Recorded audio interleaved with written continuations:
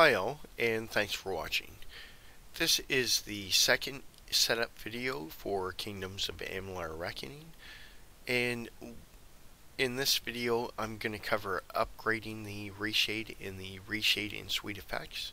Now this is optional, as this will actually increase the overall effects, making the game even more vibrant and giving you more of a difference between the default setting and the actual updated setting.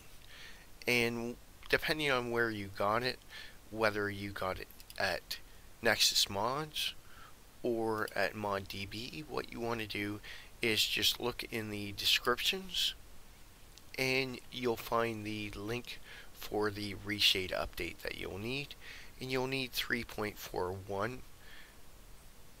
Now with Nexus mods, same thing, it's in the notes here, and you just use that link. Now as I said, once you open the link, you're going to just download the 3.41 here, and once you have that downloaded, you want to run that and just minimize your browser, and then you want to select game. Now if it's not directed to the game here, just copy the game folder name and paste that in here, and just hit the enter key, and that should put it to the proper files here.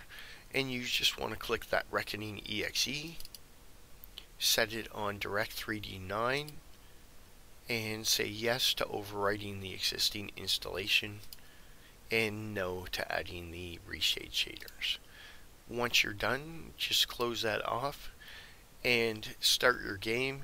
You should see the updated Reshade now running, and you'll have a bar across the top of your game at the game start, and you can use the scroll lock in order to enable and disable the effects.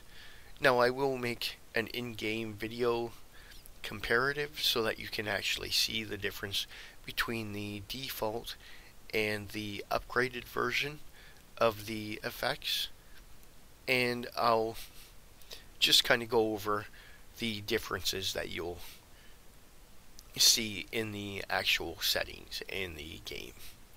Alright, so if there are any questions, just let me know in the comments below. Otherwise, thanks a lot for watching, take care, and I'll talk to you again.